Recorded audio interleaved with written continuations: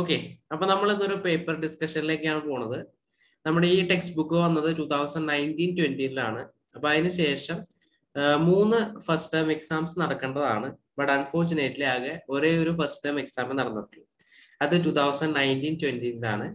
അപ്പോൾ ആ question paper ആണ് നമ്മൾ ഇന്ന് ഡിസ്കസ് ചെയ്യാനായിട്ട് പോകുന്നത്. അതിനുശേഷമുള്ള 2 വർഷം നമുക്ക് ഫസ്റ്റ് ടേം എക്സാം നടന്നിട്ടില്ല.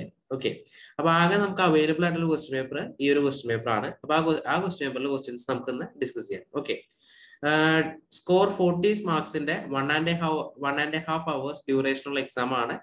അറൌണ്ട് 20 ക്വസ്റ്റ്യൻസ് ഉണ്ട്. നമുക്ക് അതിനകത്ത് എത്ര ക്വസ്റ്റ്യൻസ് ഡിസ്കസ് ചെയ്യാൻ പറ്റുമെന്ന് അറിയില്ല. പറ്റാവുന്നത്രയും ക്വസ്റ്റ്യൻസ് ഈ വീഡിയോയിൽ ഡിസ്കസ് ചെയ്യാം. ബാക്കിയുള്ളത് അടുത്ത വീഡിയോ ആയിട്ട് ചെയ്യാം. ഓക്കെ, അപ്പൊ ഇൻസ്ട്രക്ഷൻസ് ഒക്കെ കൊടുത്തിട്ടുണ്ട്, അതൊക്കെ വായിച്ചു നോക്കുക. ഓക്കെ, 40 മാർക്സിന്റെ പേപ്പർ ആണ്. 1.5 hours ആണ് ഡ്യൂറേഷൻ. യെസ്, എന്താണ് പറഞ്ഞിരിക്കുന്നത്?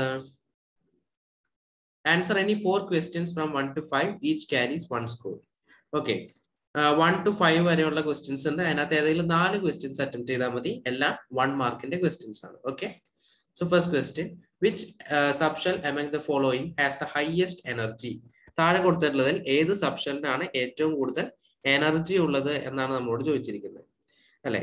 ഏതൊക്കെയാണ് സബ്ഷെൽസ്? ഏതൊക്കെയാണ്? 2p, 4s, 3d and 3p. Order എന്താ? ഇൻക്രീസിംഗ് ഓർഡർ ഓഫ് എനർജിയിലാണ് നമുക്ക് സബ്ഷെൽസിന് അറിയുന്നത്. ആ ഓർഡർ ഏതാ? 1s, 2s, 2p, 3s, 3p, 4s, 3d, അല്ലെ? ഇനി നോക്കൂ, ഇതിനകത്ത് ഏറ്റവും കൂടുതൽ എനർജി ഉള്ളത് ആർക്കാണ്? 3dക്കാണ്. Clear no? ഇനി അടുത്ത എന്താണ്? Find the number of gram molecular mass. Number of GMM ആണ് കണ്ടുപിടിക്കാൻ പറഞ്ഞിരിക്കുന്നത്. Present in 56 gram nitrogen. Molecular mass of nitrogen is given as 28. Okay, so it's a direct question. Direct question ആണ്. നമുക്ക് എന്താണ്? Number of GMM ആണ് കണ്ടുപിടിക്കേണ്ടത്. Number of GMM എന്താണ്? Formula എന്താണ്? Given mass divided by molar mass. ഇതാണ് formula. given mass by molar mass. Substitute ചെയ്തോളൂ. given mass present in 56 gram nitrogen എന്നാണ് പറയുന്നത്. so 56 ആണ് given mass by molar mass 28, that is 2. Answer എന്ത് വന്നു? 2 എന്ന് വന്നു. ഓക്കെ, 1 മാർക്കിന്റെ ക്വസ്റ്റ്യൻ ആണ്. നമുക്ക് ലോജിക് വെച്ച് എഴുതിയാലും മതി. 28 gram ആണ് 1 GMM എന്ന് പറയുന്നത്. അപ്പൊ 56 2 GMM, അങ്ങനെ ലോജിക് വെച്ച് എഴുതിയാലും മതി. 1 മാർക്കിന്റെ ക്വസ്റ്റ്യൻ ആണ്. ഓക്കെ, now അടുത്ത ക്വസ്റ്റ്യൻ എന്താ നോക്കാം. യെസ്, എന്താണ്? Which one react vigorously with water? Copper, iron, sodium and gold. ഇതിൽ ഏതാണ് വാട്ടറുമായിട്ട് വിഗറസ് റിയാക്ഷൻ കാണിക്കാന്നുള്ളത്? നമുക്ക് എല്ലാവർക്കും അറിയാവുന്നതാണ്. ദാറ്റ് ഈസ് സോഡിയം, അല്ലേ? സോഡിയം എന്നുള്ള ഓപ്ഷൻ ആണ് ഇതിനകത്ത് കറക്റ്റ് ആയിട്ട് വരുന്നത്. Vigorous reaction with water. Okay, fourth question എന്താണ്? What is the oxidation state of copper in Cu2O? Cu2Oയിലെ എന്താണ്? കോപ്പറിന്റെ ഓക്സിഡേഷൻ സ്റ്റേറ്റ് ആണ് ചോദിച്ചിരിക്കുന്നത്, അല്ലെ? ഓക്കെ, എങ്ങനെയാണ് നമ്മൾ ചെയ്യാം? 4 ഓപ്ഷൻസ് കൊടുത്തിട്ടുണ്ട്. ഓപ്ഷൻസ് അവിടെ നിന്നോട്ട് നമുക്ക് മറ്റേ പോലെ ചെയ്ത് കണ്ടുപിടിക്കാം. Some of the oxidation States എന്താണ്? 0 ആണ്. ഓക്സിജന്റെ -2, ഓക്സിജന്റെ -2 ആണെന്ന് നമുക്കറിയാം. Some of the oxidation States എന്തായിരിക്കണം? 0 ആയിരിക്കണം. അപ്പൊ കോപ്പറിനെ നമ്മൾ X എന്ന് പറഞ്ഞു കൊടുത്തു.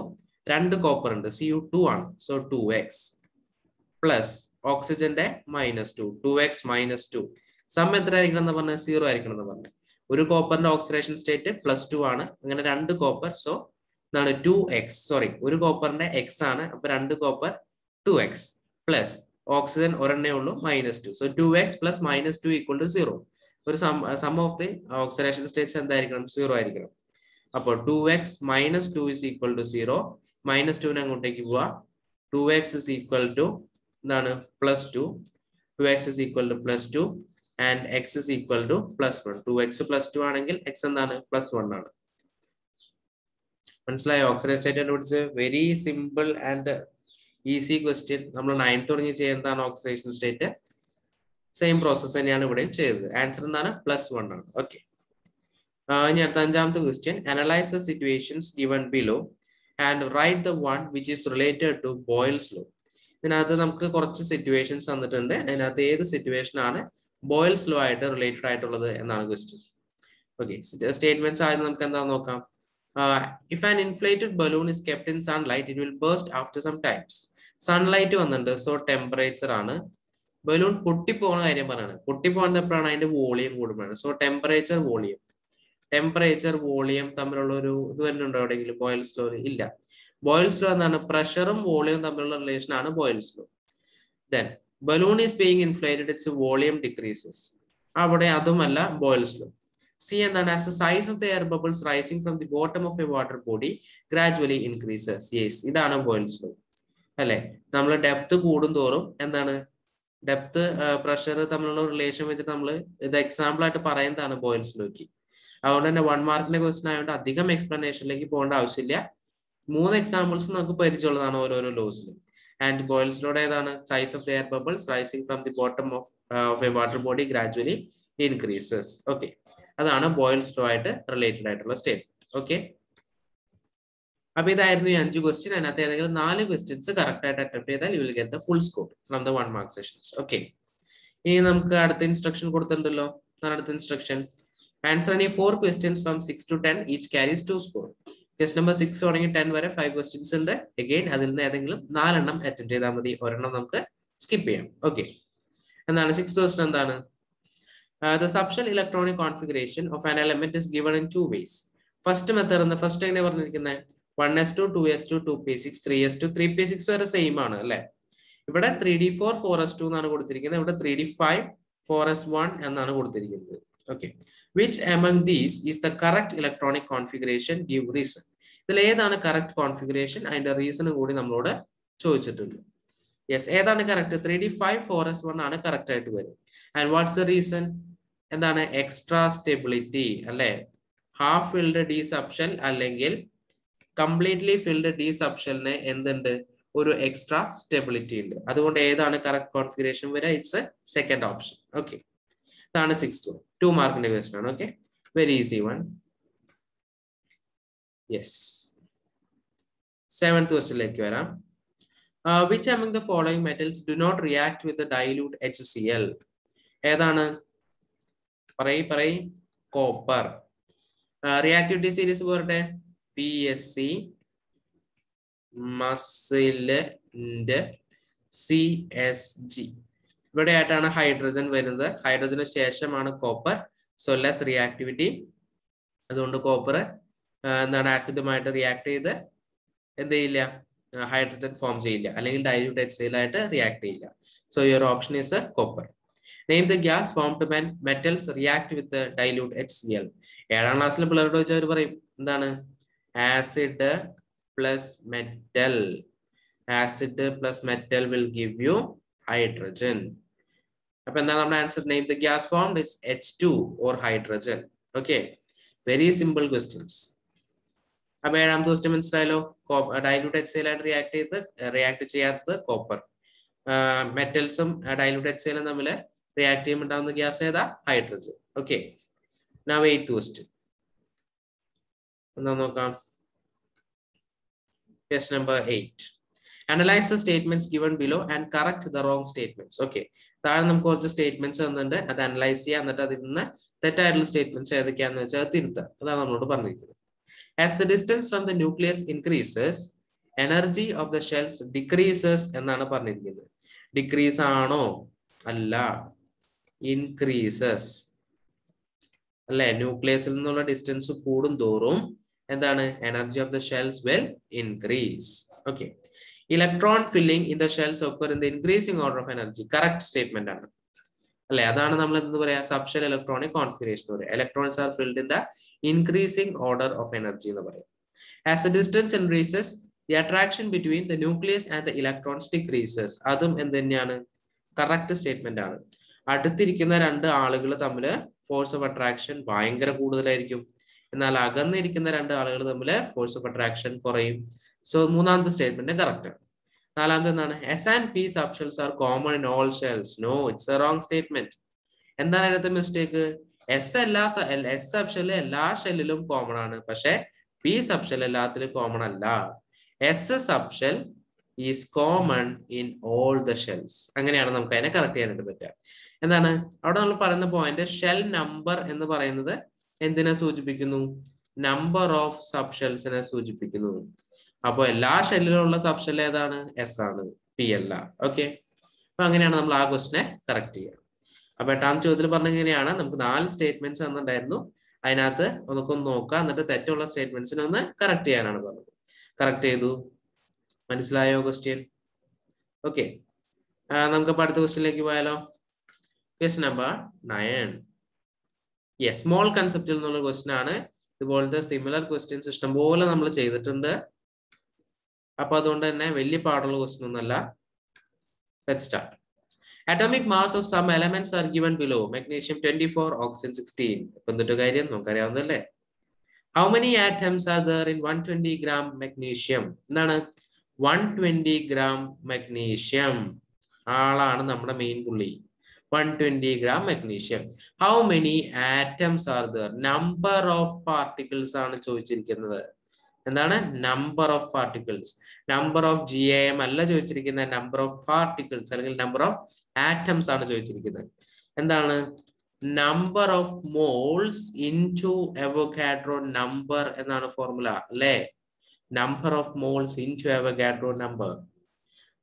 ഒറ്റ second, let me share A white board. Okay, ഇത് ചെയ്യാനായിട്ട് കുറച്ച് സ്പേസ് എനിക്ക് വേണം.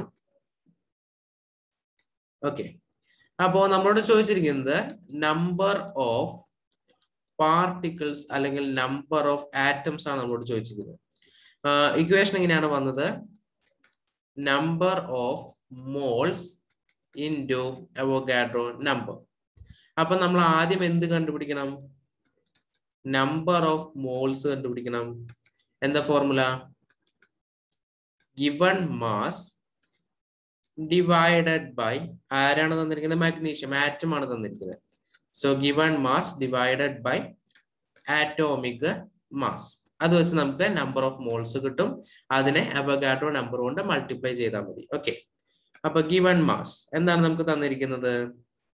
120 gram ആണ് given mass. Atomic mass of magnesium എത്രയാണ്? Just A second. Atomic mass of magnesium 24 അല്ലേ.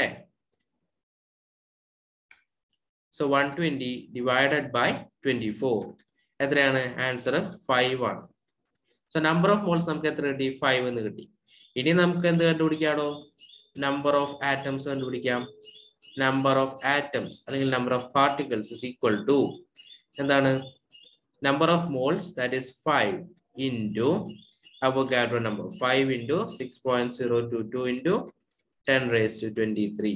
ഇത്രയും ആറ്റംസ്. പറഞ്ഞ മനസ്സിലായോ? പോയിന്റ് മനസ്സിലായോ?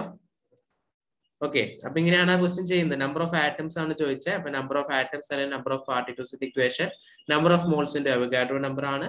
നമ്മൾ ആദ്യം നമ്പർ ഓഫ് മോൾസ് കണ്ടുപിടിച്ചു. യൂസ് ചെയ്ത ഫോർമുല ഏതാ? Given mass by atomic mass into an Avogadro number. Okay, clear അല്ലേ? ഓക്കെ, അപ്പൊ നമുക്ക് കണ്ടിന്യൂ ചെയ്യാം. യെസ്, അപ്പൊ 9th ക്വസ്റ്റ്യൻ നമ്മൾ ചെയ്തു. 9th ക്വസ്റ്റ്യൻ ഒരു ബി പാർട്ട് കൂടി ഉണ്ട്. എന്താണ്?